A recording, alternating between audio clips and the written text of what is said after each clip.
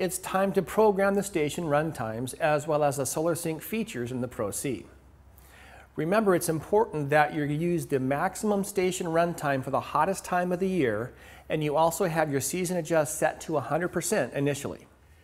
When you turn the dial to the SolarSync position, the SolarSync functions will be enabled. You will notice two numbers on the screen. The first one represents the region, and the second one represents the water adjustment.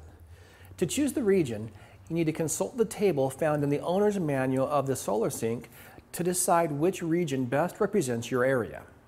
So there's three ways of choosing the region.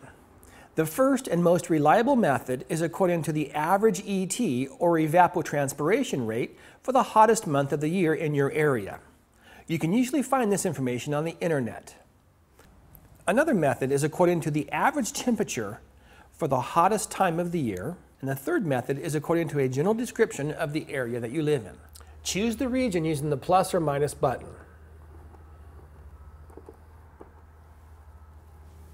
The next number you see is the water adjustment value.